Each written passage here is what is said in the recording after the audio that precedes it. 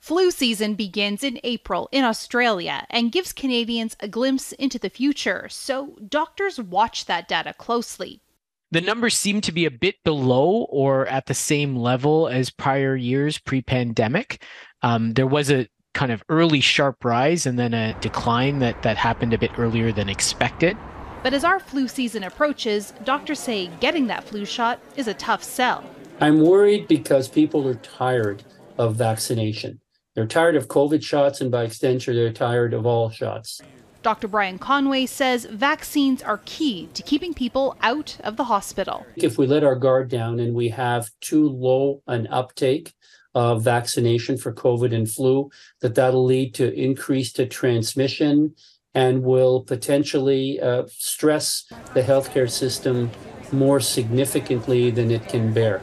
43% of Canadians got a flu shot last year. 74% of seniors were vaccinated, but that falls short of the 80% coverage goal. 21% of those who didn't get a shot said they just didn't get around to it. Making time is critical, especially for children under 2 and those who are immunocompromised, says pediatric specialist Dr. Jesse Pappenberg.